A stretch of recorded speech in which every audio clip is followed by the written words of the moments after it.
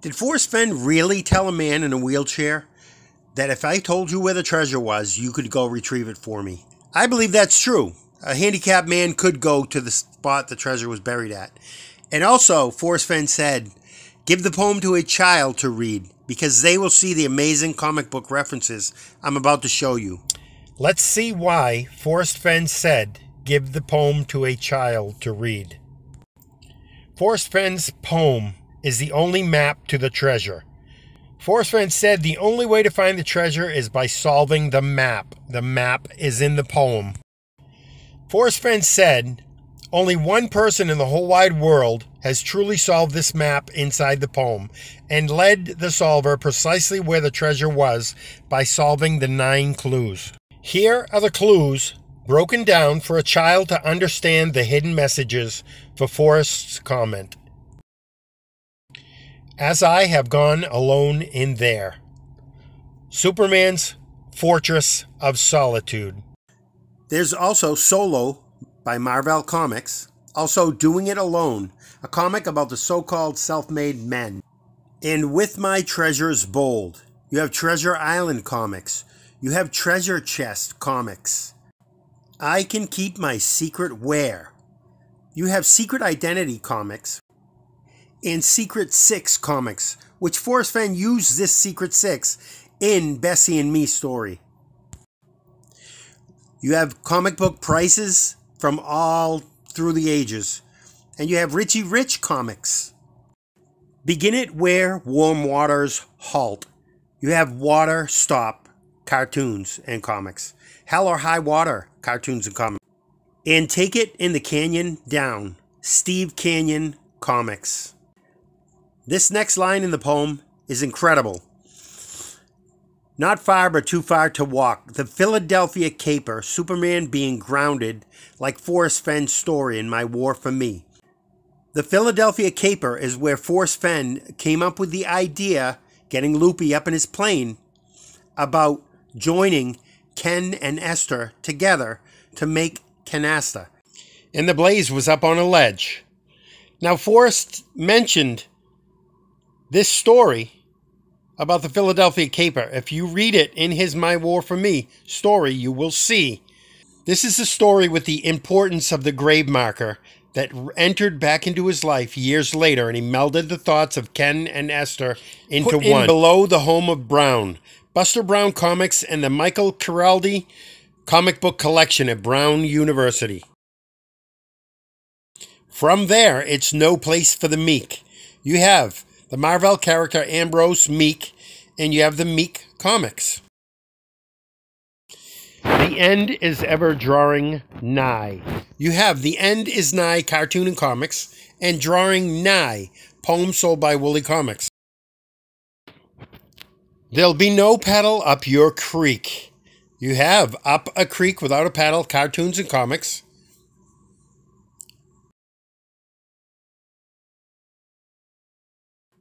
Just Heavy Loads and Water High. You have Heavy Loads cartoons and comics, and you have Come Hell or High Water.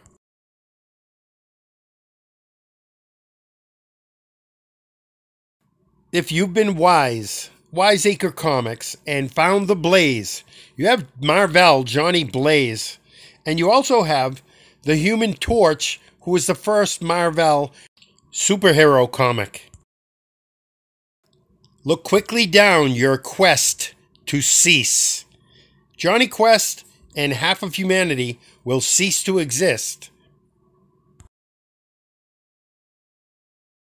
But tarry scant with Marvel Gaze. You have Tar from DC, and you have Marvel Comics. Also, but tarry scant with Marvel Gaze, you have Tar Baby from Marvel, and you also have Marvel Comics. Let's go a step further. You have Tar Pit in DC Comics, and you also have Captain Marvel from Marvel Comics. Just Take the Chest and Go in Peace. Treasure Chest Comics and Treasure Island Comics. Here is the only question in the whole poem. So why is it that I must go? It is The Question, a fictional superhero by DC.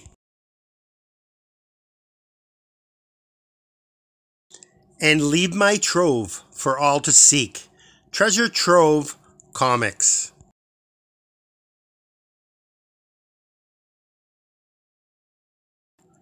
And leave my trove for all to seek is DuckTales Treasure Trove Volume 1.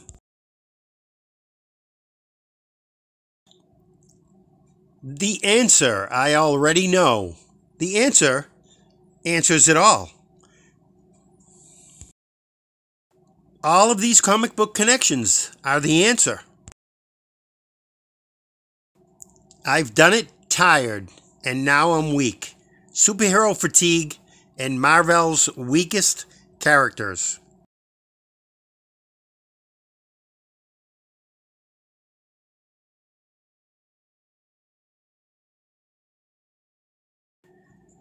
So hear me all and listen good. Superman's super hearing, and Superman was always good.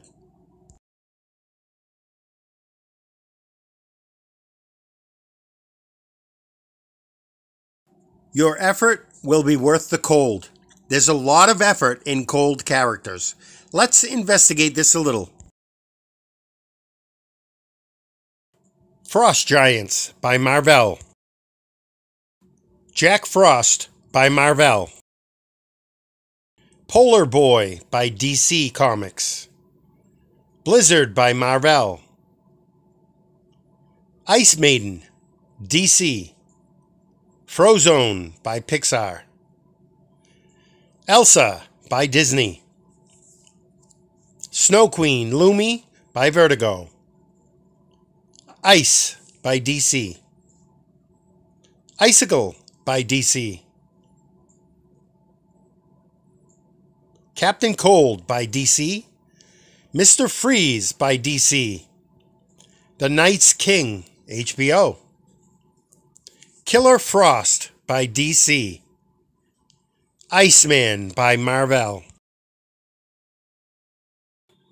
If You Are Brave and In the Wood, World of Wood Comics and Brian Wood Comics. If You Are Brave and In the Wood, shop In the Wood Comics. If You Are Brave and In the Wood Comic. There's also Brave Comics and also Brave Eagle comic book. I Give You Title to the Gold. Booster Gold character from DC Comics and Gold sponsor comic books announced. Gold titles. Let's just add Gold Key Comics to that list. These comic book assimilations were the reason Forrest Fenn said, give the poem to a child to read. The average age of a child into comic books is 12 to 13 years old. Forrest let us know these two different points that in his mind, he stays at about 13 years old.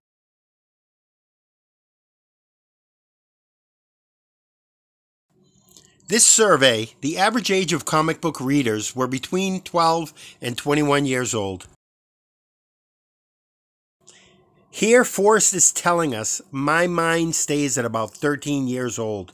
That's what he's saying. What is the mirror dimension in Marvel? Forrest let all of us know about the mirror dimension, but we missed it. The mirror dimension is a parallel dimension that allows the user to practice their magical abilities and fight their enemies without the public's knowledge. Here's what we all missed. My only goal in this endeavor is to talk about a few of my life experiences, and if any readers over the age of 12 don't see a little of themselves in this mirror, then maybe they deserve another turn. When you actually realize what Forrest Fenn built here, just like an architect, it all starts to make perfect sense. He created a world of comic book superheroes hidden inside his stories and the poem, and all of his verbal quotes and hints, just to match with the hidden cross with the names Kent and Esther. It's very apparent that every single person missed the true finding of the final resting place in July 2019, where the treasure was at the cross, except for me. But now people are seeing the immense work that Forrest Fenn took building this amazing hunt. I hate to be the bearer of bad news, but everyone was duped and deceived about the real ending of Forrest Fenn's famous treasure hunt with a fake place in Wyoming, created by Shiloh Old, and the stand-in was Jack Stuef. If you truly believe that a man of Forrest Fenn's character and knowledge had spent 15 years on a treasure hunt, that when the final location was announced or truly blocked and hidden from the public with zero fanfare, yet nobody is able to see something line up, not even 9 clues or something to align with the books that makes any sense. That's absolutely fraudulent intent. It's time to reevaluate the big pile of lies we received and call out the guilty parties involved in this cover-up.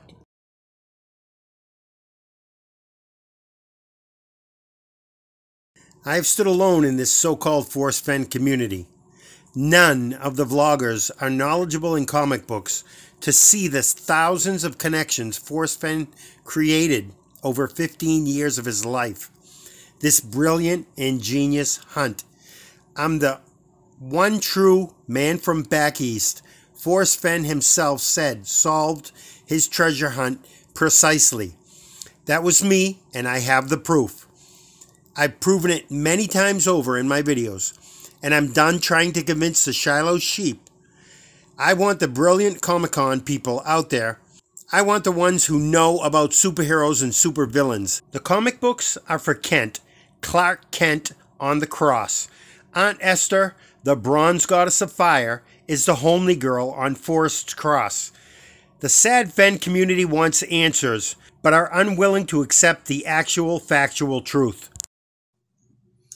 Hi folks, what you witnessed right here is the actual video that shows why Forrest Fenn said, give the poem to a child to read, because they are going to understand all of the connections with comic books.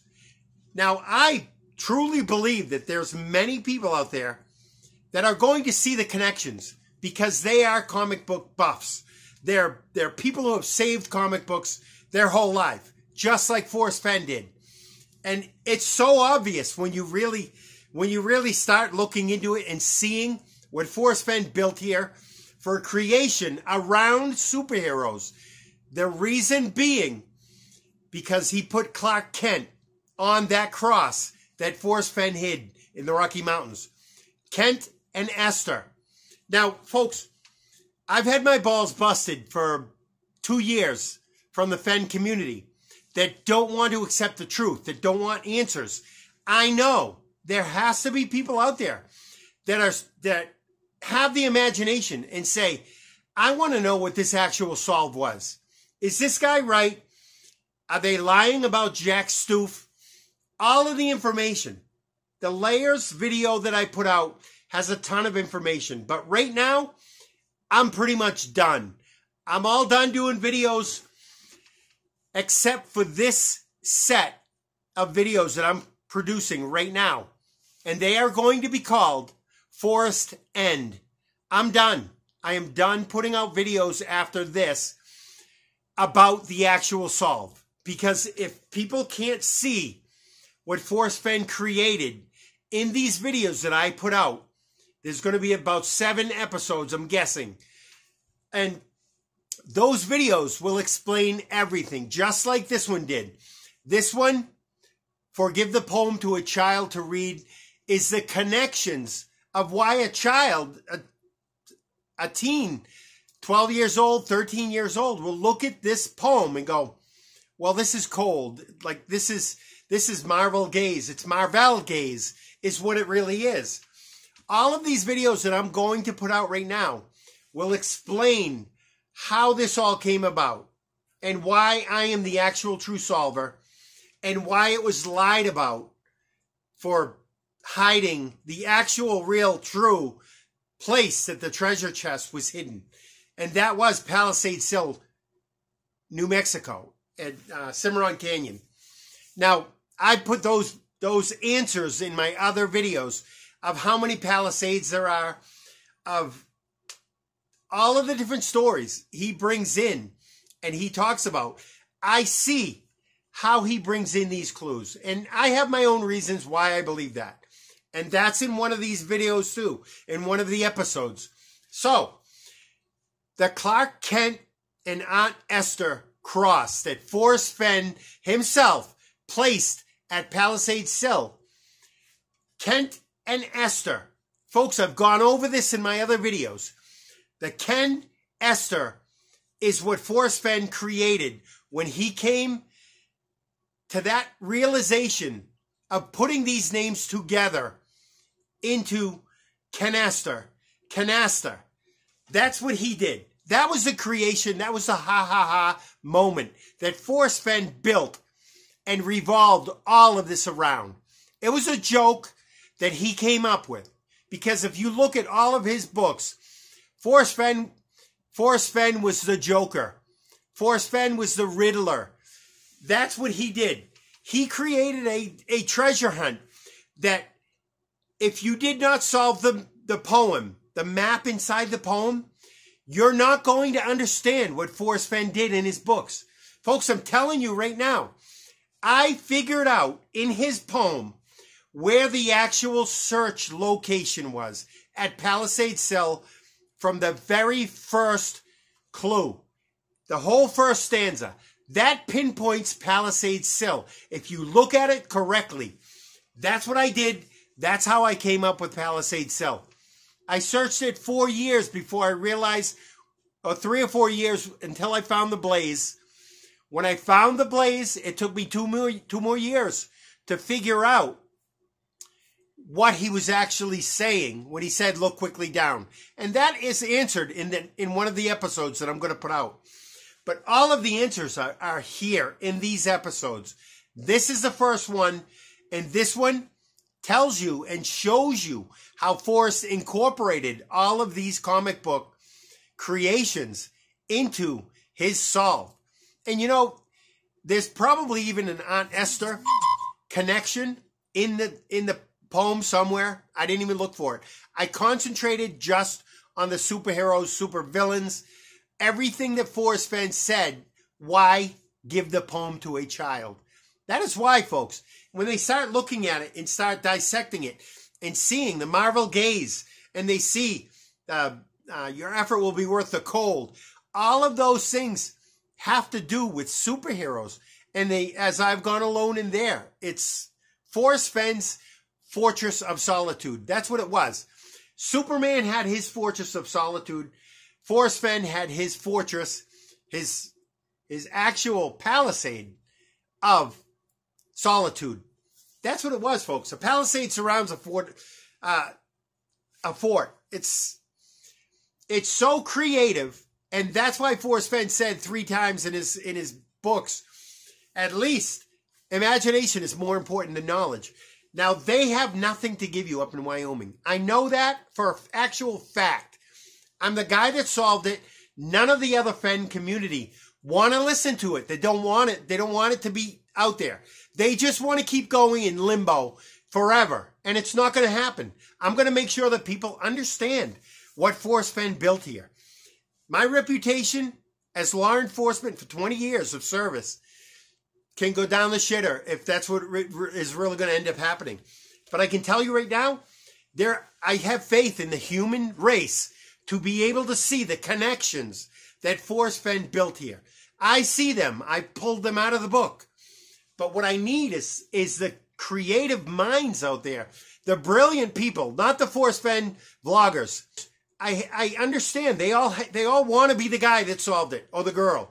Forrest Fenn said it was a man from back east. Others will say, I'm back east, I'm back east. It's more than just the 9 clues, folks. It's more. It is dissecting that poem into sections of 9 clues. And if you look back at the beginning of this video, you will see the 9 clues in order and how they were created by Forrest Fenn and how they work out. The first one, he pinpoints his search area or our search area, his actual location, his actual pinpoint spot where the cross was. That's why I found that cross. And nobody is going to understand what Forrest Fenn built in his books unless you understand that that cross is everything. That's what Forrest Fenn put there for Clark Kent and Aunt Esther. The bronze goddess of fire. He talked about My War for Me, melding the names together. Canasta. That's what it was. Canasta. And then he used J.D. Solinger to bring in. J.D. Solinger was a canasta fiend. And the actual saying in a really bad hand is as dead as canasta. How much more dead as canasta can you get than as dead as canasta? That's why J.D. Solinger. Sloan, Eric Sloan is in there because he gave a dedication in the books. He wrote a book about Eric Sloan for a dedication. The actual Eric Sloan Museum is in Kent. Kent, there's so many connections to Kent. There's so many connections to Aunt Esther in these books. If you literally dive yourself into the books and look for the connections, he brings up Elizabeth, his grandmother. He brings up, she was always with the hat. Aunt Esther always had the hat. All of his clues in the books are about the two people that you don't know about until you find the cross that says Kent and Esther. And all these answers were in the olive jar, folks. That's the olive jar that's so important. That is why that I know, I claim because of my brain injury that I have acquired savant syndrome. I'm telling you folks right now, I may not have it fully, but I know that I'm the guy that solved this treasure hunt. And I'm giving the information. It may have taken a long time for me to figure it out and see it completely because I'm not familiar with comic books. That's where my lacking was. The Aunt Esther I saw first. I found her, the homely girl on the cross. That's how I found Aunt Esther. And afterwards I found Clark Kent by looking for Lewis and Clark is looking for Lois and Clark. And the real true Maverick, his wife's name was Lois Clark.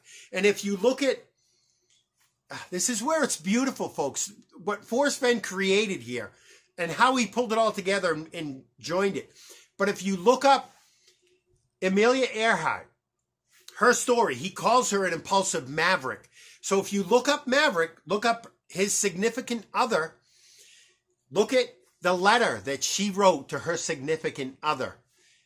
Okay? That's how you make the connection between Amelia Earhart.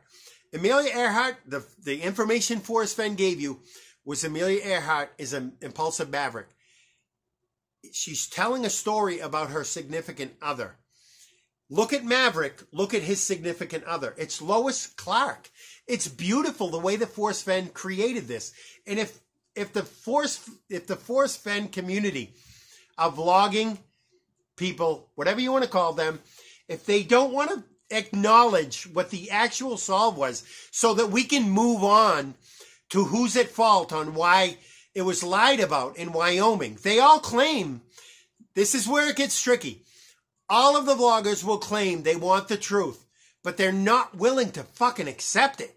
That's the thing with the Fenn community. When you have somebody who put his whole life on fucking hold and did videos to try to get the information out, because I knew I was right. I knew I'm the solver. But you've got all of these vloggers who try to shut you down, who don't even talk about you because they don't want the information out. They want to just stay in limbo, which is a sad, sad thing for the people who really want the truth. Now, these episodes that I'm going to put out, they are going to show you what actually happened and how this whole thing pulls together about Kent and Esther and about the Marvel gaze and all of the superheroes that Forrest Fenn actually hid in his stories and the obvious ones between Hulk and Thor. And those superheroes are the obvious ones. The hidden ones is what everybody missed. But I found them. I'm looking for them, and I know there are more.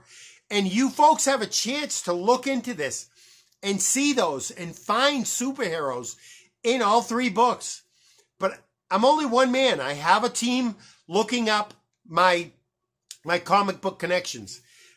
But even still, they've missed a lot. When I went back and did these episodes, when you see my Marvel Gaze video, you will see in just a short section of pages how many superheroes Forrest Fenn incorporated. That's why it took 15 years, folks. This wasn't a brownie fish at 9 Mile Hole in Wyoming.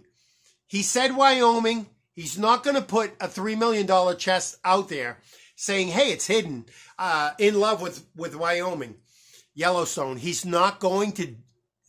You have to realize Forrest Fenn's a lot smarter than what these people who are trying to hide the treasure are. So, all of that being said, I just want to let you know there's more episodes coming out this week that is going to explain everything that happened and why it happened and how this was all figured out by me. And I believe it has some connection with being an acquired savant syndrome. And one of my videos is about that and why I think it is. Because Forrest Fenn hid a savant in his stories that I found. This is what's so incredible. This story, and I've said it right along, these connections in this story should be making news lines right now of the amount of fraud that has been documented and placed into court by Shiloh Old, by Cynthia Meacham, by Jack Stuef. Oh, wait until you see the video. Wait until you see the episode about who's guilty to a death that was definitely avoidable in this whole treasure hunt. Somebody passed away from going out hunting. I'm not even going to get involved with that. You'll see it in the video. Anyways, I'm here just to put everyone's mind at ease on what really happened. And these episodes, the Forrest End episodes, will do that. That is why I'm here. That is why I'm giving this information out. Give the poem to a child and he will see the comic book connections. Because how would a child know about all of these things that people bring in from other videos, anagrams and all this other stuff? You don't need that. The things Forrest Fenn gave you and all of us was to understand comic books and all of the Aunt Esther connections. There's so many, so many hidden Superman and Aunt Esther connections. And if you look for them, you will find them, folks. My name is Dave Woodard. This is the first of several episodes of the Forrest End video series. I am Dave Woodard, the man from back east, the man that solved Forrest Fenn's treasure hunt. And I'm giving the information out. Take it or leave it. But I have to deal with my cancer. I'm stopping these videos after this. You folks do what you want. But this is the end. This is Forrest End of his videos of what truly happened to the treasure hunt in the Rocky Mountains. Thank you for watching, folks. I hope you have a great new year. It is January 1st. 2023, and the end is near. Thank you.